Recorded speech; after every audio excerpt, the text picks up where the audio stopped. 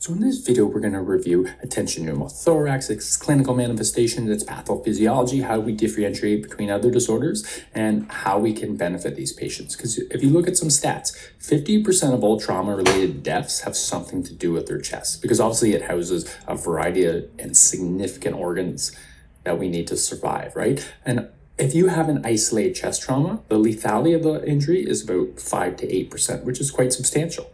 However, they've done some studies, it's correlated. If we do a needle thoracostomy in the pre-hospital setting, you reduce their chance of dying within 24 hours of in-hospital admission by 25%, which is quite significant, right? And they've compared that to receiving chest tube within 15 minutes of in-hospital arrival.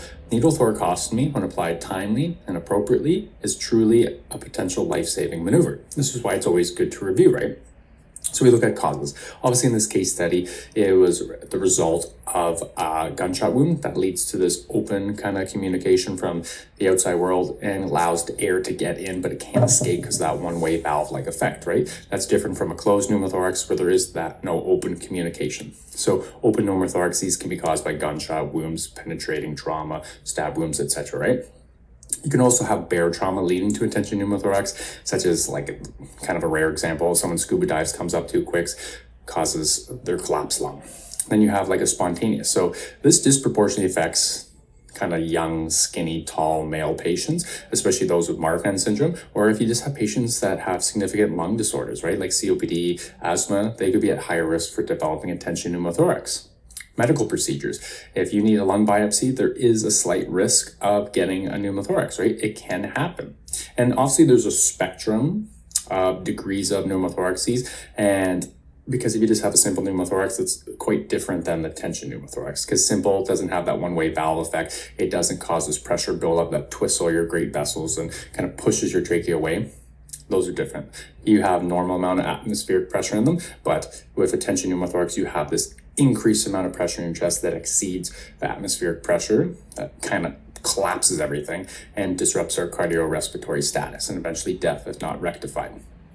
And positive pressure ventilation. So if we are overzealous, overvigorous with our ventilations, especially those patients that are high risk of tension pneumothorax or collapsed lungs, such as cystic fibrosis, COPD, asthma, that can lead to a tension pneumothorax. And that's just why we will have to be diligent and judicious when we ventilate patients. So overall, we know that a tension pneumothorax develops because you have this accumulation of air in the pleural space, which is the called potential space, right? Because we have the serous membrane that adheres to our lungs. So the layer that actually is right on contact of our lung is the visceral pleural.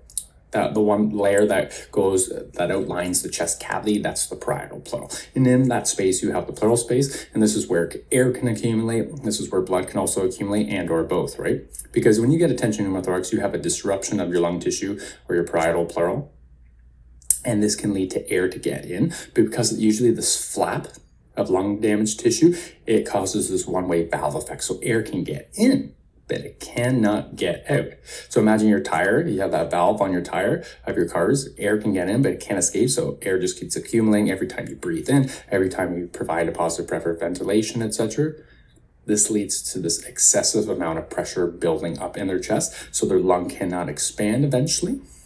And this actually leads to a collapse. And now that lung can't participate in gas exchange, which is problematic, right? So then you have the clinical manifestation. So if you look at the literature, the most common signs of attention pneumothorax is usually dyspnea and pleuritic chest pain, right? So it's worse on inspiration, etc. when palpation. That's the same with just a simple pneumothorax. Those are the true main signs. It's been historically taught they'll have JVD and attention pneumothorax. That's not truly a cardinal sign because some subsets of chest trauma patients usually will have maybe a hemopneumo. As well as if you have significant major trauma, you probably have some other injuries that you could be manifesting or experiencing hemorrhagic shock, right? So you probably don't have sufficient amount of blood flow to actually create this jugular vein distension, because it's usually caused by when you have this rise of intrathoracic pressure, because that one-way valve effect, you constrict your blood vessels, especially the vena cava. The venous system is a low pressure system at rest. It only takes about 5 to 15 millimeters of mercury to actually twist off your vena cava, right? Which is nothing at all. So imagine you turn on your garden hose, you just kind of bend it and twist it. Obviously, water will not flow appropriately. That's kind of the same thing. So if less blood is going back to your heart, that's a reduction of blood that gets distributed around your body. And as well, this causes a rise in systemic venous pressure, and that manifests with jugular vein distension. However, we just kind of alluded to it. If less blood's going back to your heart and less blood's being distributed around your body, you're going to be hypotensive, and that's going to lead to hypoperfusion, which leads to anaerobic metabolism, disrupts all your cellular processes, etc., right? And is extremely problematic. Cyanosis. If your lung's not participating in gas exchange, and eventually the pressure in your chest builds up so much that your actual mediastinum starts twisting into the unaffected side, that's going to obstruct gas exchange in that lung as well too, right? And if you have less blood that's being oxygenated going around your body, this is going to lead to cyanosis. So if patients have cyanosis in their fingertips and peripheries, that's an output problem. But if you have cyanosis around your mucous membranes, you are systemically hypoxic, which is a severely sick patient. So tracheal deviation, this is kind of more of a textbook sign or a late sign. Like, it's very rare to probably see that in the pre-hospital setting, maybe chest x-rays, etc. But again, it can happen, especially if pressure builds up enough. So it gets so accumulated in the chest, it pushes them onto the unaffected side. Then you get the subcutaneous emphysema. So I don't know if many people have actually felt this. You have to be quite methodical and diligent in finding it, because it just means air is trapped under the subcutaneous spaces, usually from a tension pneumothorax, and it feels like that crackling sound. So again, you have to be very methodical to do it. And respiratory distress. So respiratory distress, dyspnea, and pleuritic chest pain are the main clinical manifestations of a tension pneumothorax. So if we look here, this is called a bulle. So this is basically like a blister on the outside of your lung. And this is kind of and similar to a blood. So that's bare in them. If it's less than 1 centimeter, it's usually constituted as a blood. If it's over 1 centimeter in size, it's called a bulle. But if you have a blister, it's prone to rupturing, right? So imagine you have COPD and you blow a bulle that leads to a tension pneumothorax. That can be problematic, right? So again, bulles and blebs are kind of like blisters on the outside of your lung. So we already kind of spoke to this. You have this damage to your lung tissue or your pleural, and this allows the air to get in, but it cannot get out. So it creates this one-way valve effect, especially if you have lung tissue blocking the communication of air to leave, right? So every time they breathe in, every time we provide positive pressure ventilation, that traps more air in. So eventually pressure starts building up above atmospheric pressure. And when this creates an increase in intrathoracic pressure, this leads to the mediastinum being pushed to the opposite side, and eventually the pressure in the chest exceeds intrapulmonary pressure, and the lung cannot expand, and it collapses. Then if you look at the other side, the cardiovascular implications again. If you increase your pressure in your chest, that twists off your great vessels and vena cava. That leads to hypotension and eventually cardiorespiratory arrest if not rectified in a timely manner. So we kind of just examine the actual alveoli. Obviously, that's where gas exchange occurs. Oxygen comes down, crosses the alveolar capillary membrane. 98.5% of all of our oxygen is bound to hemoglobin, which gets distributed around our body. The rest of it is dissolved in plasma, but that's our normal alveoli. Imagine you have a tension pneumothorax. Now the affected side collapses the lung. That's what your alveoli actually looks like now. So obviously that is not that optimal for gas exchange to occur. So oxygen can't really cross the alveolar capillary membrane. You have a drop in your oxygen saturation. This leads to respiratory distress to compensate. So they got very labored breathing. And eventually this leads to cyanosis if it's not rectified.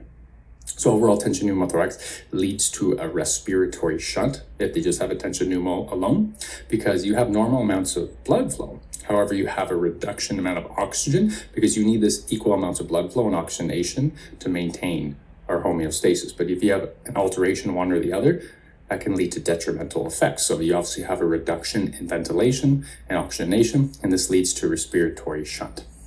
So as you can see here, the great vessels are collapsed and compressed, and this leads to a tracheal shift. Actually correct this, because historically we're taught the second intercostal space mid-clavicular line is a site that we utilize in these patients experiencing a tension pneumothorax. However, they've done a variety of different studies, and again, it's kind of hard to do a randomized controlled trial with needle thoracostomy, so a lot of this is cadaver studies, but they've determined between the fourth intercostal space anterior axillary line, the second intercostal space had a higher failure rate, approximately 5 to 40% of the time. The main reasons for it is because the chest wall size of the patient, because of obesity, improper needle selection, and improper location, etc. So that can be problematic because in the fourth intercostal space anterior axillary site, that site actually has a higher success rate, lower complications, and to actually hit the pleural space.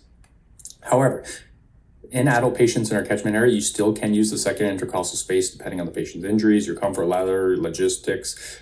You still can use the site, just document why. But again, the fourth intercostal space anterior axillary line is the preferred site. However, pediatrics is different.